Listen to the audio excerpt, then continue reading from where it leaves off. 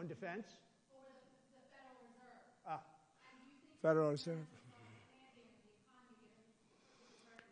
Right. Well, look, the Federal Reserve is a very interesting thing, and it's sort of gotten it wrong a lot. And he's tending to be a little bit late on things. He gets a little bit too early and a little bit too late. And, that's very largely it's a gut feeling. I believe it's really a gut feeling. And I used to have it out with him. I had it out with him a couple of times very strongly. I fought him very hard.